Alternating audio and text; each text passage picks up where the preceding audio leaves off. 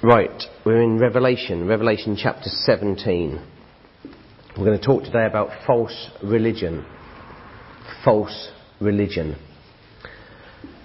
And I'm going to read Revelation chapter 17 and 18 to you. You're going to have to guess what false religion I'm talking about, but I'm sure you will know.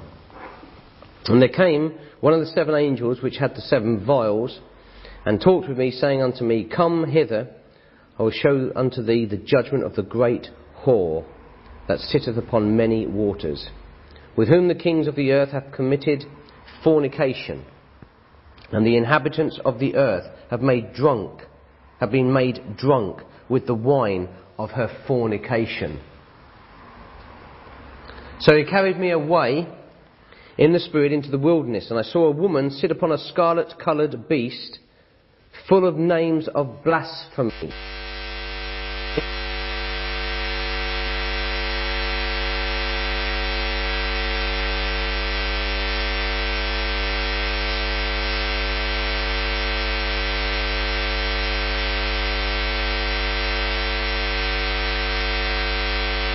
With gold and precious stones, golden cup, there's another big clue, in her hand, full of abominations and filthiness of her fornication.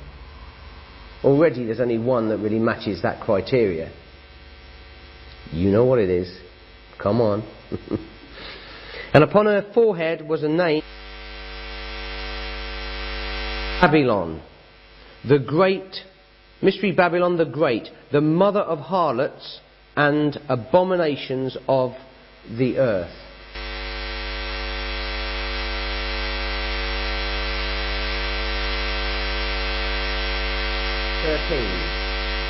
13 is the number of what? Rebellion in Scripture. In biblical numerics,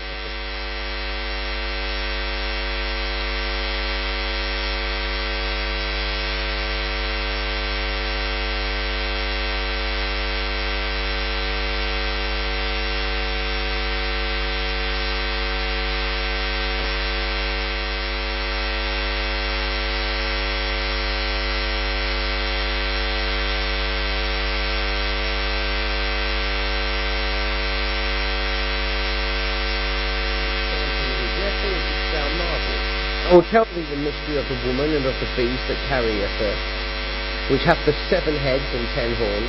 The beast that thou sawest was and is not, and shall ascend out of the bottomless pit, and go into perdition. And they that dwell on the earth shall wonder, whose names were not written in the book of life. I wonder if you've got the word not underlined there. Were not written in the book of life from the foundation of the world, when they behold the beast that was and is not and yet is. Can you see parallels and similarities here of other scriptures? And here is the mind which hath wisdom. The 7 heads are 7 mountains on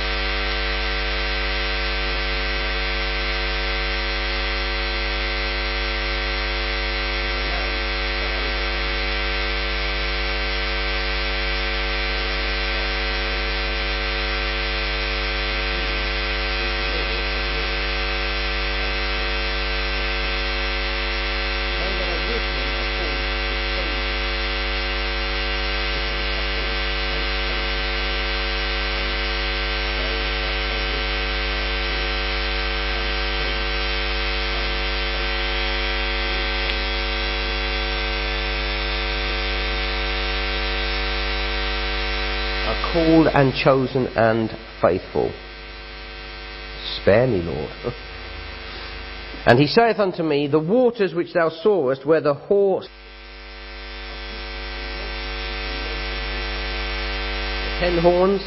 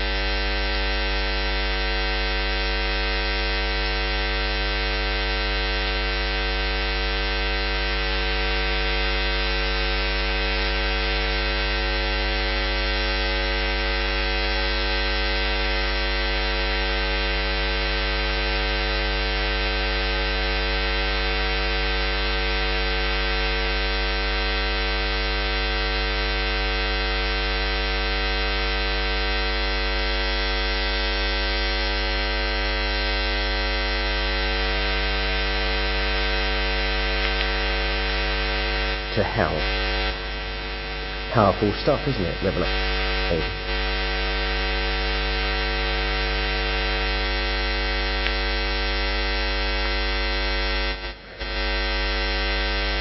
With his glory, and he cried mightily with a strong voice, saying,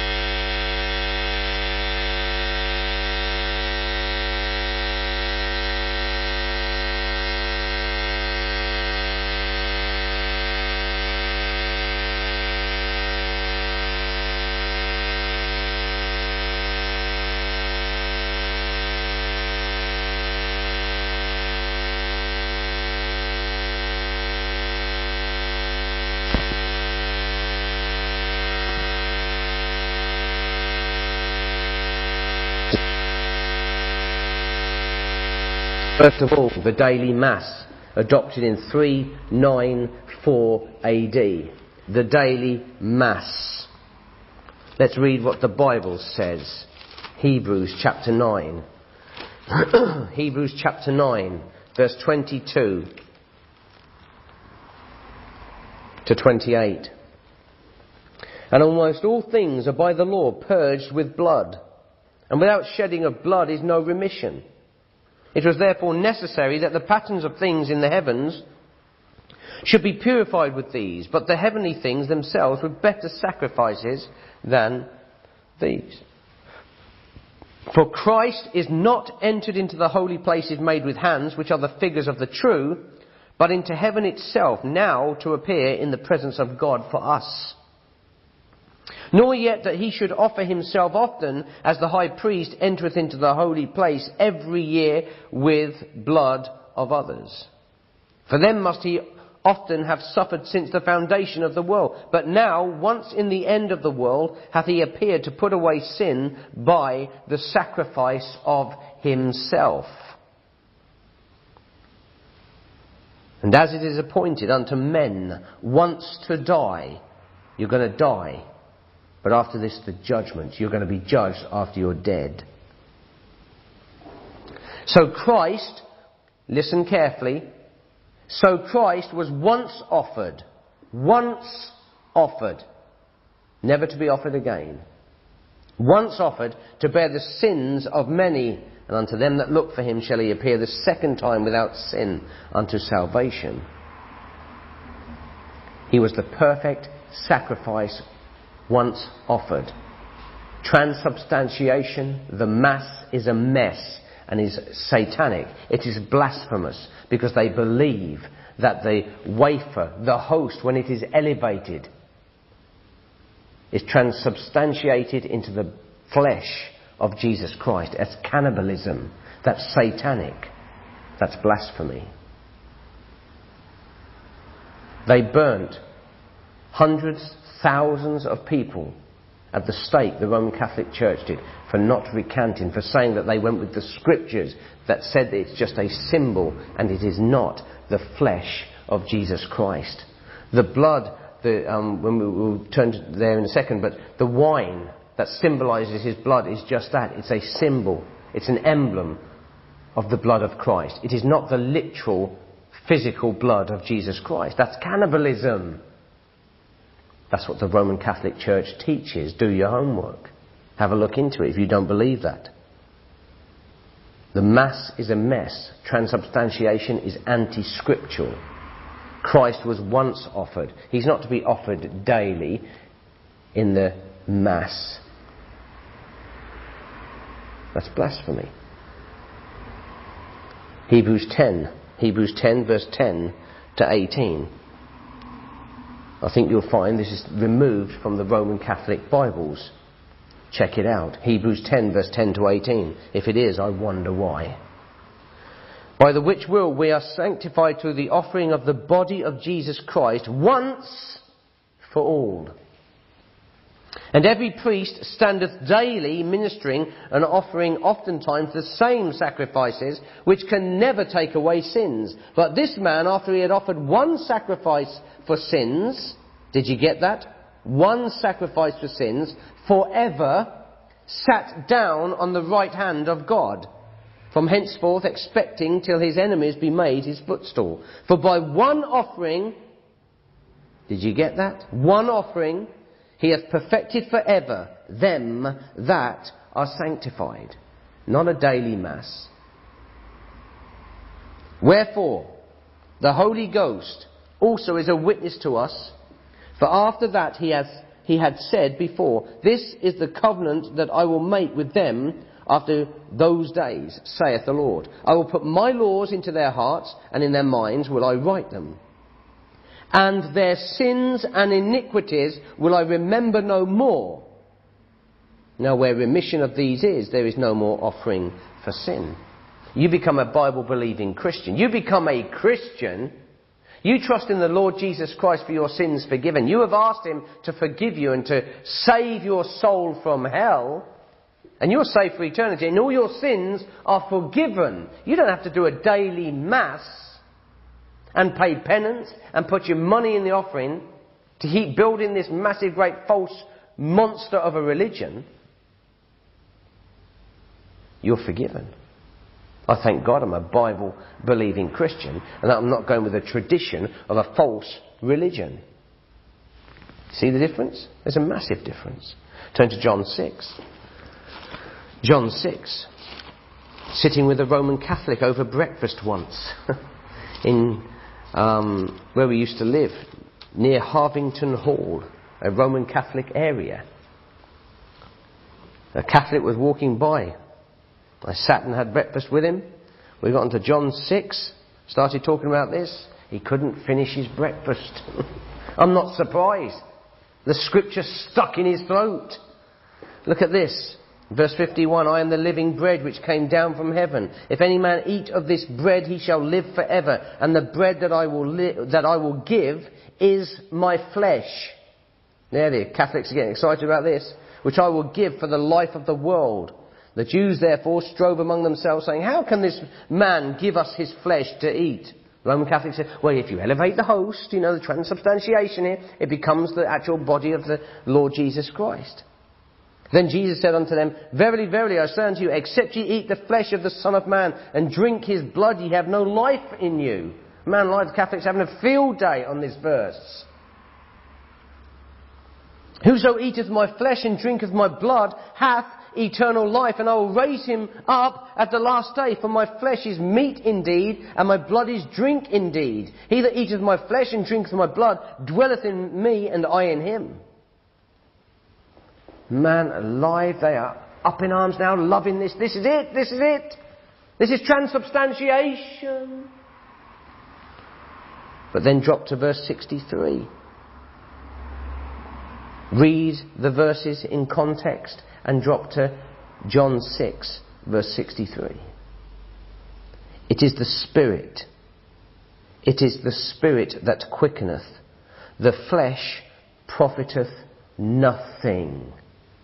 The flesh profiteth nothing. The words that I speak unto you, what we have just read, the words that I speak unto you, they are spirit and they are life. He's speaking spiritually to them.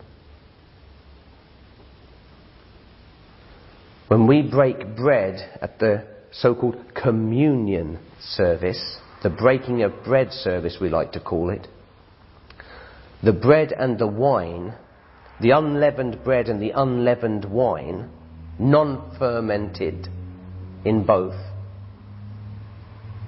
they are symbols. They are not literal. Talking to a Roman Catholic woman at Harvington Hall once, this deluded fool, said to me, I'm saved by the blood of Christ. But she meant literally. Remember? Not spiritually. Because they think they're saved by the literal blood of Jesus Christ in the Mass. But Christ isn't talking about that. Agreed? Do we see the difference between the literal blood of Christ and taking it through the mouth in the Mass? Don't you think it's a horrible thing to even consider? The literal blood of Jesus Christ is incorruptible blood that is on the mercy seat in heaven pleading your cause right now. You're saved by the literal blood of Christ, but you apply it spiritually to your life. By faith. They take it orally, they believe. The Mass is a blasphemy and it is a mess. Okay, what about purgatory? The doctrine of purgatory. Pope Gregory installed this or instigated this in 539 AD. Purgatory. The Bible talks about heaven and hell. The Authorized Version Bible is the perfect Word of God without error. There is no apocrypha in it. Originally, they put the Apocrypha between the Old and New Testament in the first editions of the Authorized Version Bible. But it was never considered Scripture. They used it as a historical book. But the 14 books of the Apocrypha, what they have done is they've put it interleaved or interchanged it into the actual Bible itself. So the Roman Catholic Church teach that the Apocrypha is Scripture, and it isn't. It's a satanic counterfeit. It's nothing to do with Scripture. The Lord Jesus Christ and the apostles never quoted from the Apocrypha. The Apocrypha is nowhere in the Old Testament or the New Testament, never quoted from, never referred to. And we've said before, if you're a Bible-believing Christian, you'll understand this, and if you're not, you're already angry. But this book here, this Authorized Version book, the Bible, the Word of God, the Scripture, tells us, determines how many books are in the Bible. Just by reading the Old Testament, it tells you how many books are going to be in the canon of Scripture. And it happens to be how many? 66. So if you've got 67, you've got a perverted Bible. And if you've got anything other than the Authorized Version Bible, you have a perverted Bible. Here is the perfect Word of God. So the doctrine of purgatory, 539 AD, instigated by Pope Gregory. Let's look. Luke 23. Luke 23 and see what the Scriptures talk about this man-made place. Luke 23 verse 43. And Jesus said unto him, Verily I say unto thee, today shalt thou be with me in paradise. Paradise. The thief on the cross had confessed that Jesus Christ is Lord, so to speak. And he died. And Jesus took him where? To purgatory? No. To paradise. Let's give you another scripture before we just open this up a bit. John 3. John 3, verse 36. He that believeth on the Son hath everlasting life, and he that believeth not the Son shall not see life, but the wrath of God abideth on him. If you believe in the Lord Jesus Christ, you have everlasting life. Absent from the body, present with the Lord, the Bible says. The Bible talks about two places, heaven and hell. No in between. Oh, of course, you can distort the Scriptures and make it teach anything. In the Old Testament, when they died, they never went to heaven. They couldn't. Christ hadn't redeemed them through his blood. He wasn't on earth at that time in the literal form of Jesus Christ, the Son of Man. So they didn't go to heaven. They went to a place called Abraham's bosom. Read Luke 16. The rich man and Lazarus. Abraham's bosom. Hell and Abraham's bosom were separated by a great gulf that no man could cross over. One man did, which was the Lord Jesus Christ. But he was God. Perfect God, perfect man. A sinless man. And he bore your sins and took your sins upon himself and died in your place. And went to hell in your place. Jesus Christ did. He was the perfect sacrifice. Dumped your sins in hell. Crossed the great gulf and led captivity captive. Took Abraham's bosom and all those in it, all the Old Testament saints, to heaven with him. There is no such thing as purgatory. Purgatory is a man-made doctrine. Purging your sins for a certain amount of time. Paying money to have your sins forgiven. Man is so deceived, so susceptible to these, deceptions. Purgatory, the in-between stage, the limbo. Was it a few years ago, one of the popes, where did they get that from? That's not in Scripture either. One of the popes says, we're going to so that babies don't go to limbo or purgatory anymore, or whatever it is, this limbo stage. So he changes it. The infallible Pope, idiot, sinner, on the road to hell and doesn't know it, or perhaps he does, I don't know. You have heaven and you have hell. That is crystal clear from Scripture. No such thing as purgatory. Just look up the word, get a cross-reference, get a Bible concordance and look up the word heaven. In fact, if we put that in, heaven, singular we'll put in, it appears 586 times. 586 times in Scripture. Hell appears 25 times in Scripture. Purgatory, no times in Scripture. That's a fact. Limbo. Go on, I'll give you that one. Limbo. No times in Scripture. Get your Bible out, do your homework. There's no such thing as the doctrine of purgatory in the Word of God. Okay, let's give you another one. Prayers to the Virgin Queen of Heaven. Started in 600 AD. Prayers to the Virgin Queen of Heaven. I had a Roman Catholic, that one who wrote to me, saying that they don't worship or pray to Mary. He doesn't know his Roman Catholic Church. Matthew 6. He doesn't know what they teach. I've never met a deep Roman Catholic yet who knew anything about the Scriptures. Matthew 6:9.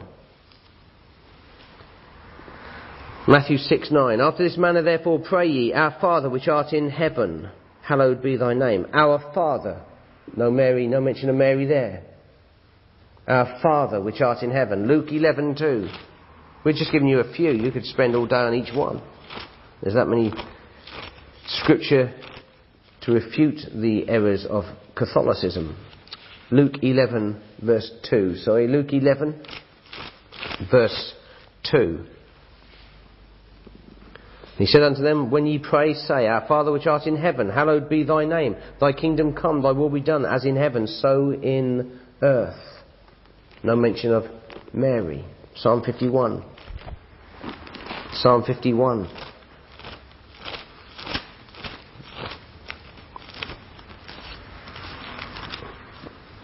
Have mercy upon me, O God. According to thy loving kindness, according unto the multitude of thy tender mercies, blot out my transgressions. Wash me thoroughly from mine iniquity. Cleanse me from my sin. God, cleanse me from my sin. Mary has nothing to do with it. The Queen of Heaven, what's all that about?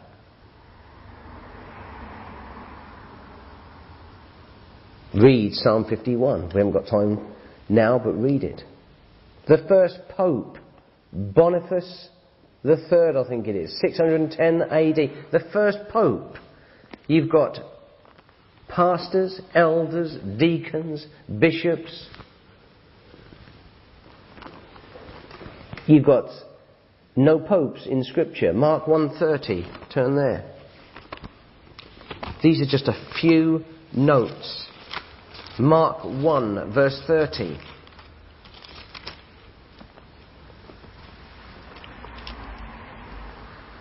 Of course, the first pope, they say, was Peter, don't they? Peter, the first pope. Very interesting that Peter never went to Rome, isn't it? Yet he was the first pope.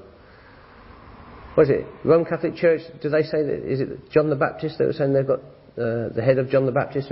Two people claiming it. One said this, because when he was a boy, they've got the small one. They've got enough wood to make a 700-foot cross or something crazy. Relics, they reckon they've got Simon Peter's relics and Paul's relics. Honestly. But of course, Pope can't be married. But Simon Peter, he was the first Pope. But what do we read here in Mark 1 verse 30?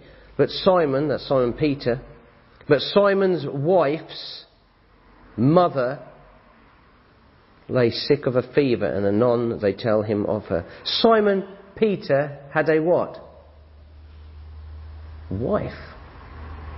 Simon Peter had a wife, therefore wouldn't qualify to be a pope.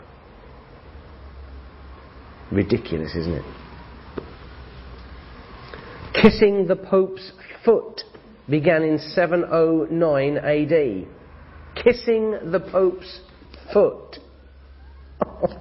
Psalm 2 verse 12. Psalm 2 verse 12. There, someone's just kissed the Pope's foot and the ambulance is on its way. Psalm 2 verse 12. Psalm 2 verse 12. Probably got some disease. Listen, there's only one person you want to kiss apart from your wife. And that's this. Kiss the Son, lest he be angry and ye perish from the way, when his wrath is kindled but a little. Blessed are all they that put their trust in him. There's only one foot I'm going to kiss, and that's the Lord Jesus Christ. Fall down at his feet, worship him, love him, kiss his feet. I'll kiss his feet for all eternity. I love the Lord. I just want time off to have a look around. You kiss the Son. You have nothing to do kissing the Pope's feet. What's all that about? Smack him in the kisser. That'd be a bit different one. Kissing the Pope's feet. They are.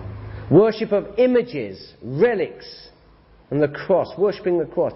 788 AD. The worship of images and relics, and worshipping and holding up the cross and kissing the cross.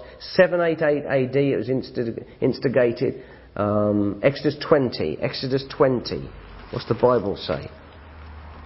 Exodus 20 verse 4.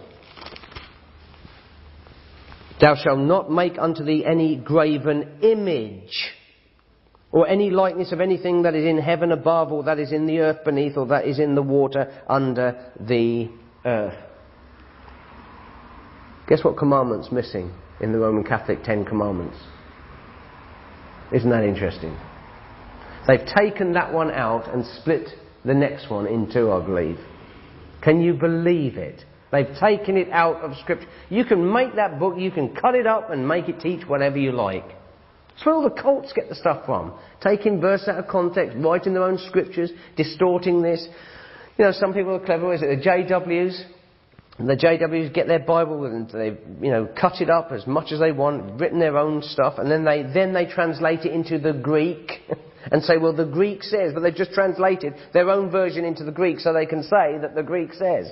I mean, come on. It's distortion, deception everywhere, and the suckers are falling for it all the time.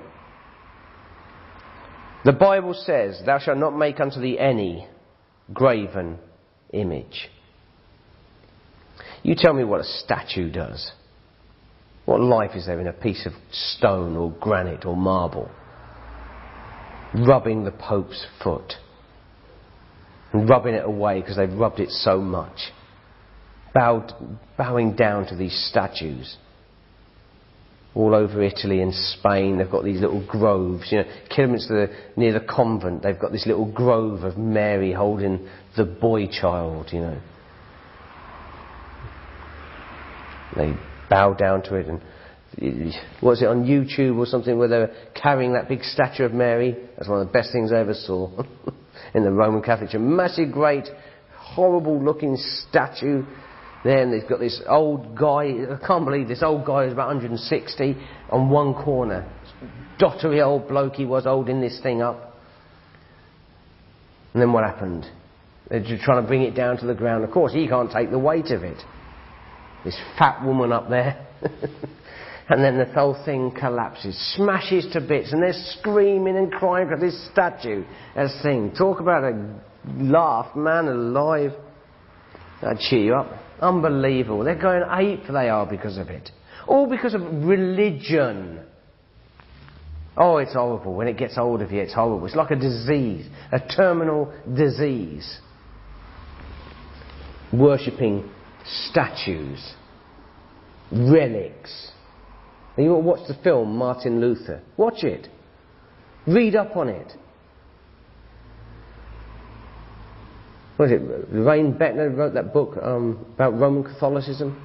There's loads of people who've written stuff on, anti-Roman Catholic. There's some great material out there. Read it.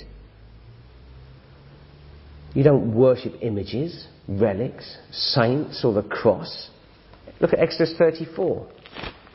Exodus 34, you worship the Lord Jesus Christ. You worship God. Exodus 34, verse 13 to 17. But ye shall destroy their altars, break their images, and cut down their groves. That's what God told them to do. One of the first things they did in the Reformation, they were smashing up all the statues. They were putting the Word of God back in its place where it should be. For thou shalt worship no other God, the Bible says. For the Lord, whose name is jealous, is a jealous God. Lest thou make a covenant with the inhabitants of the land, and they go a-whoring after their gods. They go a-whoring. We've just read about the great whore in Revelation 17. And do sacrifice unto their gods.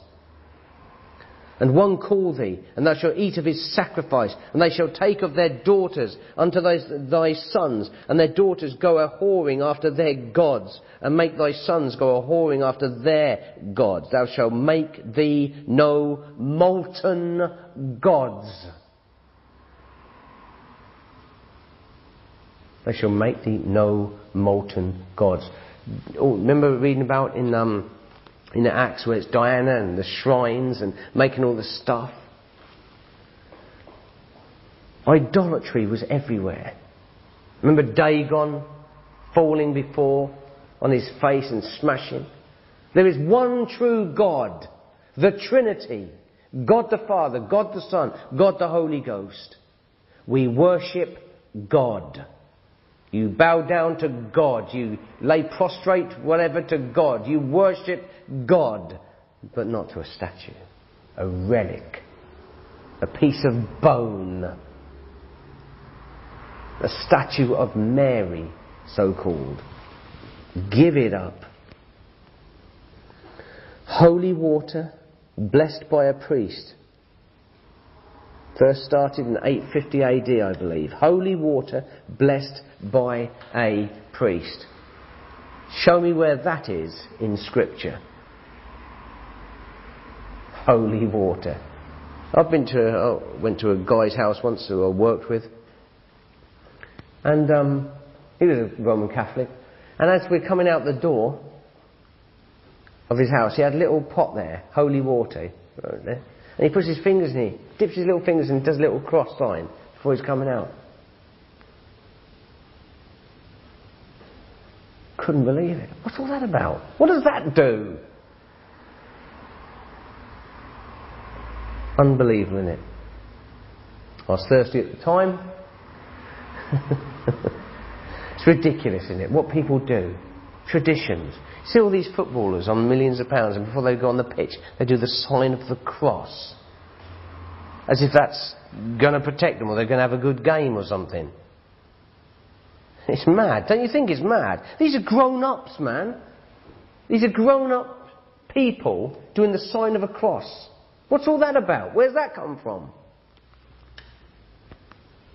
The canonization of dead saints. Pope John the 15th, is it here? 995 AD.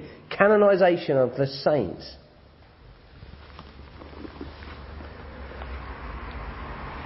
Acts chapter 10. What's the Bible say? Acts chapter 10. Verse 25. 25 and 26.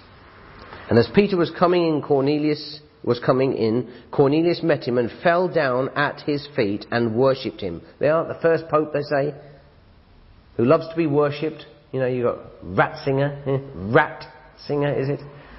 And they worship, fall down at the Pope, they kiss his feet and they worship him, and he loves it. Oh, he loves it.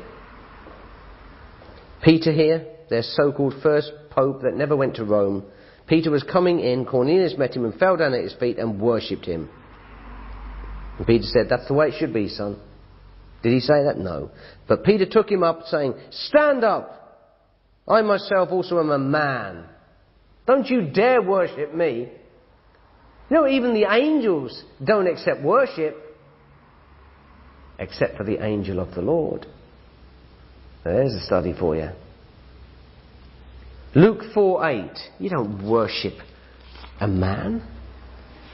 Luke 4 verse 8. Again, these are just a few notes. There's tons on this stuff. Luke 4 verse 8. And Jesus answered and said unto him, Get thee behind me, Satan, for it is written, Thou shalt worship the Lord thy God, and him only shalt thou serve. You only to worship the Lord God. You don't worship. You don't fall at the feet of a man, a sinner. The Pope's a sinner. A big, big sinner. As we've said, the Mass was declared to be a sacrifice of Christ in 1050 AD. Hebrews 10:18, I think we've already read it. Celibacy of the priesthood and nuns in 1079 AD. The celibacy of the priesthood and nuns, not to get married, not to have sexual relationships. So where do you find all the sex scandals? In the Roman Catholic Church. It is not normal, it is not natural for a man not to marry. Look at 1 Timothy 3. What's the Bible say? The Word of God. 1 Timothy 3.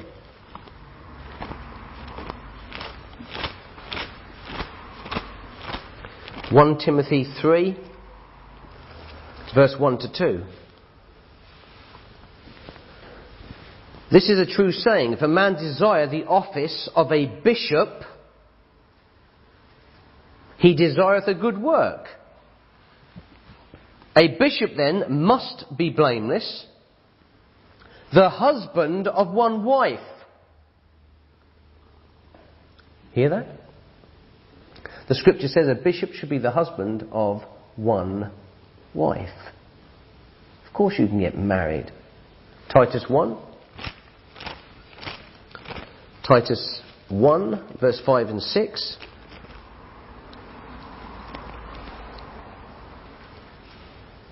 For this cause left I thee in Crete, that thou shouldest set in order the things that are wanting, and ordain elders in every city as I have appointed thee. If any be blameless, the husband of one wife, so the elders can get married. Of course you can. Mark 1 verse 30. It's only a fake, false, satanic religion that says you can't. Mark 1 verse 30. We've read it before. Simon's wife's mother. He's the Pope, so called. And he was married. Celibacy of the priesthood and nuns. No wonder you've got scandals everywhere. It's not natural. That's why you've got so many sodomites and paedophiles and all this scandal everywhere. You find the statistics on the Roman Catholic Church among the so-called clergy. Horrible, isn't it? You're either a Bible-believing Christian or you're a Bible rejecter. It's as simple as that. You either believe this book or you don't. I believe this book. The Roman Catholic Church doesn't. Take your pick. The Rosary is another quality one, isn't it? Eh? The Rosary, introduced by Peter the Hermit. Peter the Hermit, 1090. Sounds like something from Tony Hancock. Peter the Hermit. Ah dear, the Rosary. Matthew 6:6. Let's see what the scriptures talk about. Matthew 6 verse 6. But thou, when thou prayest, enter into thy closet, and with thy beads... No, it doesn't say anything about beads. The Rosary beads. But thou, when thou prayest, enter in thy closet, and when thou hast shut thy door, pray to the Father which is in secret, and thy Father which seeth in secret shall reward thee openly. Beads, Rosary beads. Honestly, you're a mug. If you've got a set, you're a mug. You've made somebody some money somewhere. Oh dear, the Rosary beads. Selling indulgences began in 1190 AD. The selling of indulgences, a certificate. 1 John 1 verse 7, let's just read that. And that's how they said they built St. Peter's Basilica, the Vatican, on the sale of indulgences. A money-making racket. You know, it's got its own currency, the Vatican. It's its own state. 1 John 1,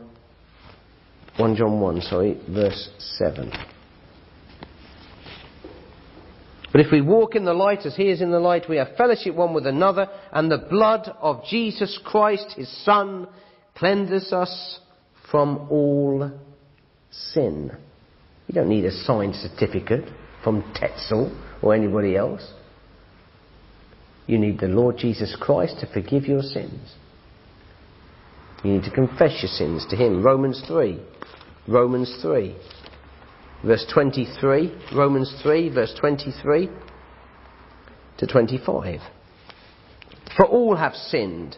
That's including the popes. That's including every leader. That's including Mother Teresa, Madame Tussauds. Everybody has sinned.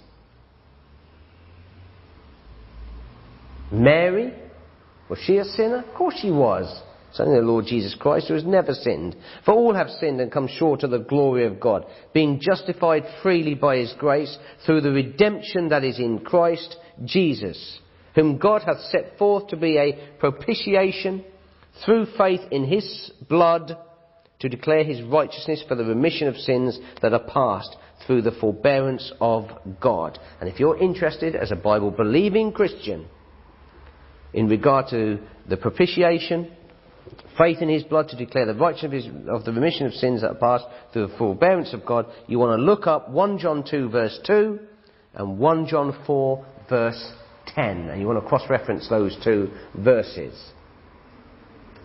Selling indulgences. What's all that about? It's not scriptural.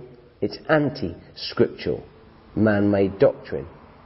That's all the Roman Catholic doctrines are. Doctrine of transubstantiation was adopted in 1215 AD. And again, we've read a few scriptures on that. You also want to look at 1 Corinthians 11, verse 23 to 26. In fact, we'll read that. 1 Corinthians 11. Great passage of scripture, this, as they all are. 23 to 25. For I received of the Lord that which also I delivered unto you, that the Lord Jesus, the same night in which he was betrayed, took bread. And when he had given thanks, he brake it and said, Take, eat. This is my body which is broken for you. This do in remembrance of me. After the same manner also he took the cup when he had supped, saying, This cup is the New Testament in my blood. This do ye as oft as ye drink it in remembrance of me. For as often as ye eat this bread and drink this cup, ye do show the Lord's death till he come. We've said before that it's not, we're talking spiritually here. Look at verse 27. Wherefore whosoever shall eat this bread and drink this cup of the Lord unworthily shall be guilty of the body and blood of the Lord. We're talking spiritually. Spiritually. Look at 1 Corinthians 10 verse 16 and 17. 1 Corinthians 10, 16 and 17. The cup of blessing which we bless, is it not the communion of the blood of Christ? The bread which we break, is it not the communion of the body of Christ? For we being many are one bread and one body. We are all partakers of that one bread.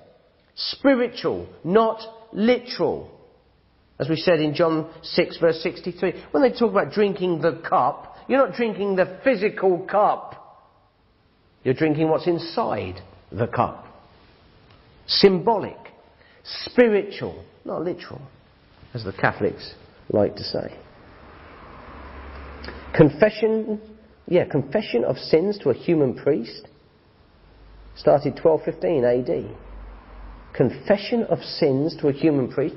And this is why you've got so many perverted Bibles, because the Roman Catholic influence regarding this has tainted so many Bibles. So they take out the words faults and put in the word, instead of confessing your faults to one another, which we all have, we confess our faults to one another, but you don't confess your sins or your transgressions to one another.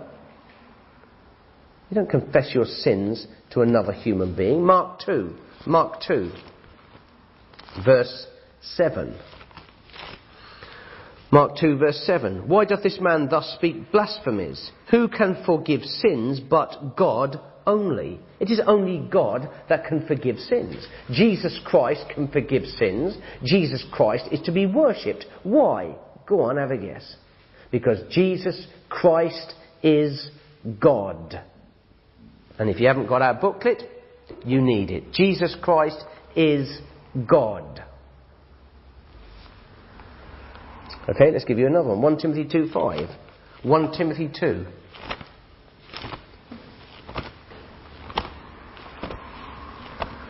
Timothy 2, verse 5.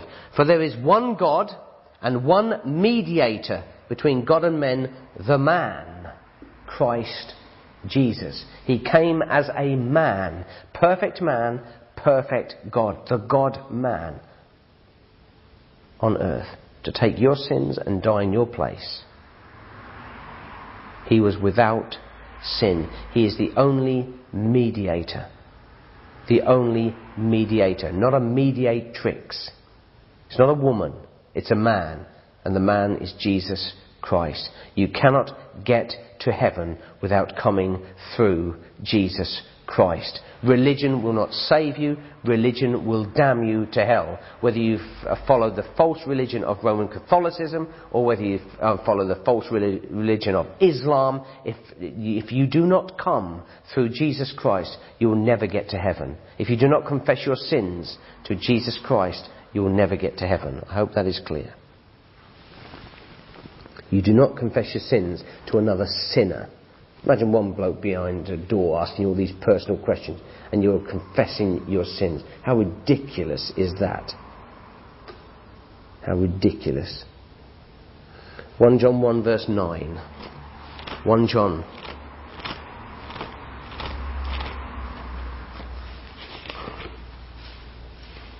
If we confess our sins, He, that's God, is faithful and just to forgive us our sins and to cleanse us from all unrighteousness. The interpretation of the Bible was forbidden to the laity in 1229 AD. We've talked about the doctrine of the Nicolaitans, lording it over the laity. That's what the Roman Catholic Church like to do. They've taken all their cassocks and all their, their special garments and their special foods and all this kind. They've taken it from Israel and from the priesthood there, and they've brought it into the New Testament and they've carried on their traditions and they've distorted it and changed it to suit their needs, and now they've said that you're not to interpret the Bible for yourself. Now doesn't that put an alarm bell in your ring in your head, doesn't it? If somebody is telling you, oh no, you can't understand the Bible yourself, don't you think that the alarm bell should start ringing? You're going to go to a priest, and say, look, what does this mean? And he's going to tell you from his slant, from his false Bible, what it means. And he's going to hold you, he's going to be your final authority, and he's going to hold you for the rest of your life. You're going to be in submission to him. And what they teach, the people follow, and they're not checking out the scriptures because they are taught that the interpretation of the Bible is forbidden to anybody but the so-called priesthood. Satanic. Look at 2 Timothy 3. 2 Timothy 3. 16 and 17. All Scripture is given by inspiration of God and is profitable for doctrine, for reproof, for correction, for instruction in righteousness, that the man of God may be perfect, thoroughly furnished unto all good works. That's you, ladies and gentlemen. You can interpret the Scripture. God can interpret the Scripture and help you to understand it. You don't have to go through a priest or a pope or a pastor or an elder. You have a copy of the Word of God. You need to submit to it and ask the Lord to reveal it to you. 1 Corinthians 2, 7 to 13. 1 Corinthians 2, 7 to 13. But we speak the wisdom of God in a mystery, even the hidden wisdom which God ordained before the world unto our glory, which none of the princes of the world knew, for had they known it, they would not have crucified the Lord of glory. But as it is written, eye hath not seen, nor ear heard, neither have entered into the heart of man the things which God hath prepared for them that love him. But God hath revealed them unto us by his Spirit. For the Spirit searcheth all things, yea, the deep things of God. For what man knoweth the things of a man, save the spirit of man, which is in him? Even so the things of God knoweth no man but the Spirit of God. Now we have received not the spirit of the world, but the Spirit which is of God, that we might know the things that are freely given to us of God. Which things also we speak, not in the words which man's wisdom teacheth, but which the Holy Ghost teacheth, comparing spiritual things with spiritual. We're to compare Scripture with Scripture, and the Holy Ghost teaches us. You don't need to go to a Roman Catholic priest to understand the Bible. God forbid. 7 sacraments were declared in 1439. 7 sacraments that the Roman Catholic Church teach. All that stuff. Ephesians 2. What are we going to do with this? Let's hit Ephesians chapter 2, verse 8 and 9. What a fantastic 2 verses these are. For by grace are ye saved through faith. There it is. Through faith. By grace are ye saved through faith. And that not of yourselves. You can't keep the sacraments to save yourself. It is the gift of God, not of works. You can't work to earn your salvation. You can't do sacraments to earn your salvation. If you're going to church because you think you're going to get saved through it, you're misled, you're deceived, you haven't a chance, and you'll land in hell for the rest of eternity. If you're trusting in sacraments to get you to heaven, you'll go to hell when you die. Sacraments have nothing to do with salvation. It's a man-made doctrine. It's a money-making racket.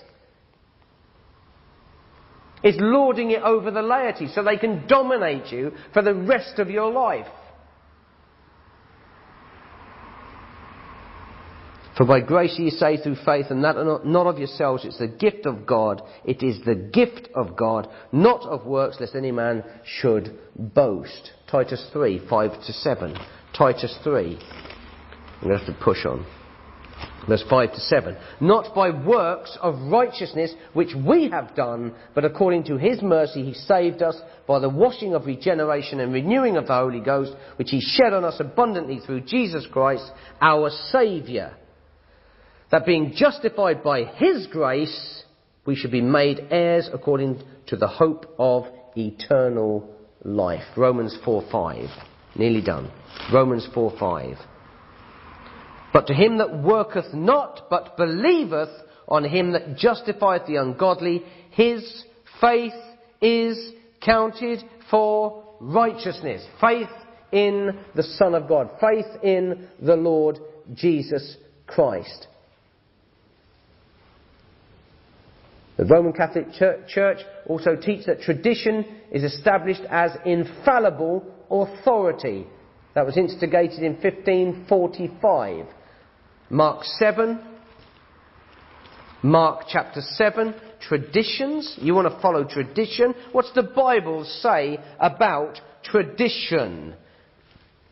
Mark 7 verse 3 to 13. I'm not going to read it all to you. But let me just point out a few things. 3 to 13. Verse 3. For the Pharisees and all the Jews, except they wash their hands oft, eat not, holding the tradition of the elders. Look at verse 5. Then the Pharisees and scribes asked him, why walk not the disciples according to the tradition of the elders? Verse 8. For laying aside the commandment of God, they lay aside the commandment of God, ye hold the tradition of men, as the washing of pots and cups and many others. So they're putting away the commandment of God and holding to the tradition of men. Verse 9. And he said unto them, full well ye reject the commandment of God, that ye may keep your own tradition. Look at verse 13. Making the word of God of none effect through your tradition, which ye have delivered, and many such like things do ye. They held to the tradition and put it above the word of God. Two more scriptures on that. Galatians 1:14. And you'll do that and damn your soul at the same time.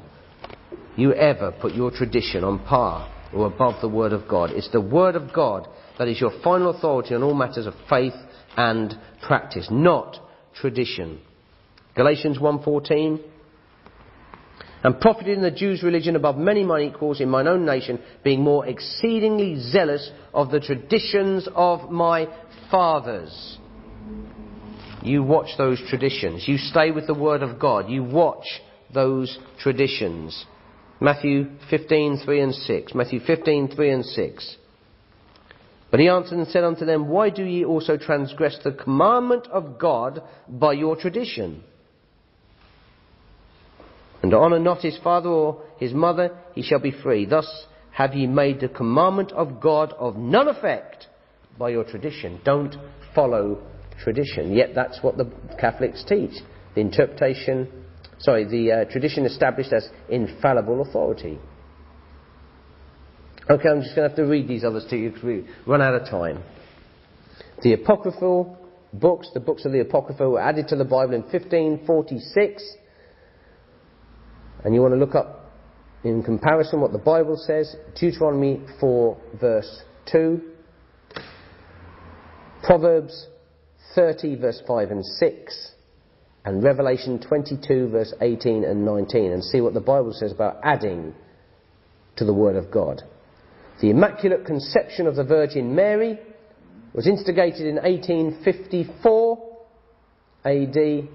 And you want to look up Romans 3 verse 23, that stands against that, and Luke 1 verse 46, 47, and Luke 2 verse 24. Again, these are just a few notes. The infallibility of the popes, how idiotic that is. 1870 that was declared. And you want to look up Matthew 23 verse 9, Romans 3 verse 4, and Romans 3 verse 23. Just three more. Mary declared to be the mother of God. Can you believe this? And that was started in 1931. Mary declared to be the mother of God. How ridiculous that is. 1 Timothy 2:5 and John 19 verse 26. And then they did the Assumption of the Virgin Mary, or the translation of the Virgin Mary, in 1950. That was started. And you try and find that in Scripture. It's not there. It's impossible. It's a ridiculous thing again. And the last one, calling the priest your father. If you're going to do that, call the priest your father, you ought to read the Bible in Matthew 23 verse 8 and 9. Matthew 23 verse 8 and 9. All we've done today, we've just scratched the surface. We've just compared Scripture to what the Roman Catholic teaches, and we found the Roman Catholic Church wanting. It is a false religion. It is damning hundreds of thousands of people, and over the past years, millions of people, to hell. It is a fake, false, satanic, blasphemous religion. And you follow it at your peril. I would say choose life today and read the Word of God and stay with the Lord Jesus Christ and what He says above all else. Because He's the only one that can save you. He's the only one that can forgive your sins and get you into heaven. So you want to come to Jesus Christ. Forget saints, forget Mary, forget leaders and popes and politicians. Forget everyone and trust in Jesus Christ. And trust in this book, the Authorized Version Bible. Because the two perfect things in the world, that's the Lord Jesus Christ, is 100% perfect. God is perfect. And His Word here on earth in the AV is perfect. May God help us all to understand what we have read today. In Jesus' name. Amen.